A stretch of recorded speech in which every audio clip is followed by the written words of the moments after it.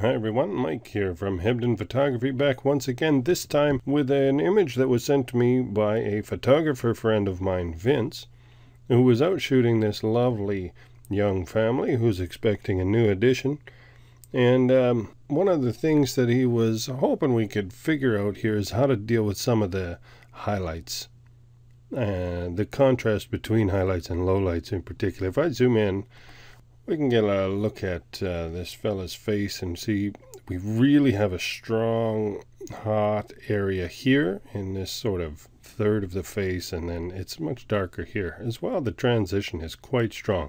It's like a very fine line, almost as immediate transition. So maybe we can work on that and just make it a little more a softer transition, and maybe not so hot and warm in that one spot. So if you have a dappled light that's come through, you sort of went and took a picture underneath a tree, and you were getting a bunch of light dappling on your subject, this might help you fix that in a pinch. What I would do for this is to go over here to my adjustment layers palette and grab a curves layer. Now the control for the curves is this line here, and anywhere I tap on it and create a point, that point is which will get the heaviest kind of changes. So when I drag this point here in the middle, this would be the mid-tones that get darkened up, and also the shadows and highlights, but not as much as the midtones. If I grab it up here, then the highlights will get changed a lot more than the midtones.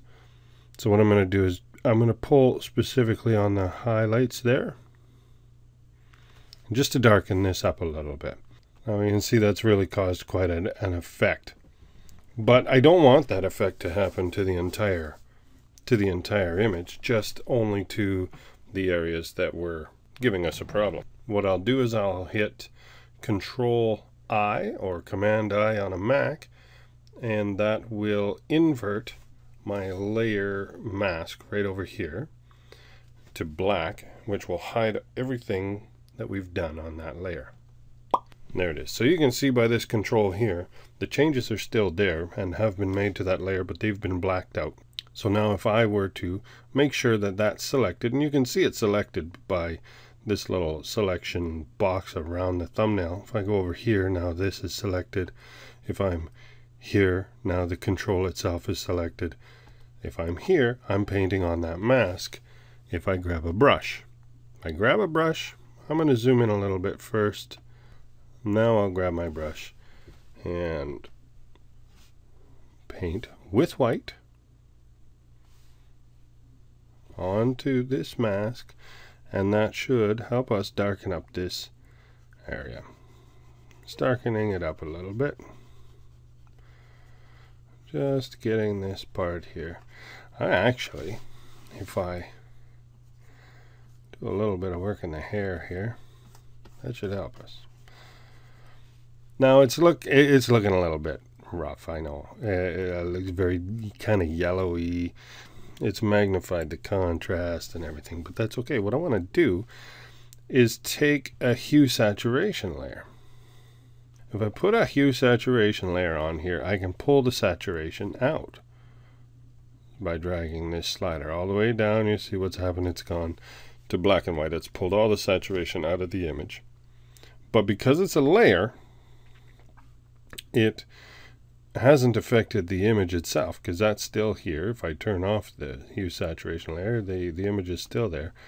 What I can do is make this hue saturation layer only affect the adjustments I've made here.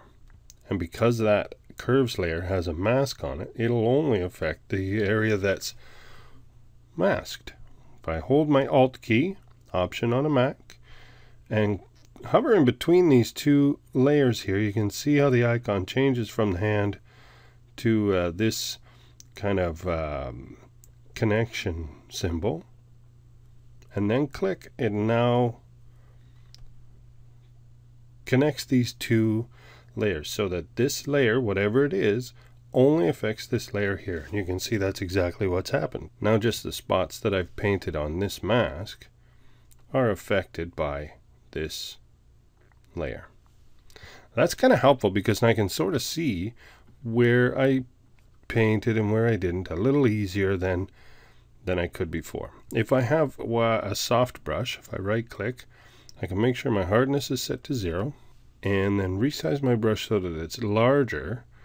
Then I can actually create a sort of a softer transition here because I'm using the outside sort of feathered area of my brush to go kind of along here. This area on this side where the circle is, when we're closer to the outside of my brush, has a less dense effect, and it sort of just gradiates the changes that we're going to make. Now, I mean, that does look silly, but now if I go back up here and I click on the hue saturation layer, and if you don't get this, if the control doesn't pop up for you, you can double click on this icon here and it'll come up. Now, if I put that back to where it was, that's what we were working with. If I drag the saturation down just a little, I can match it up. There we go. Look at that. That, to me, is fairly matched up. Now here's the black and white change, what that's done for us. And so far we can see from the original photo that was what we were dealing with, and that's what we've got now. If I go down here, we're also dealing with some other faces. I mean, we could apply this same effect to the dog if we wanted to. We could create this change in another set of layers and do it all over for the dog to have a higher level of control for each area that we paint. Or we can just do it like that. There we are. To our dog friend. And here's another lovely little lass with the same issue, just the sun just burning her, blowing her out just a touch. Now if you don't like the change that you've made, you just hit this little arrow here, swap your color to black, and you paint right back over it if you like it or not. Suits your taste. Your photo is going to be different, so the exact numbers and the amount of opacity, because you can also set your opacity here so that it makes less of a change each time you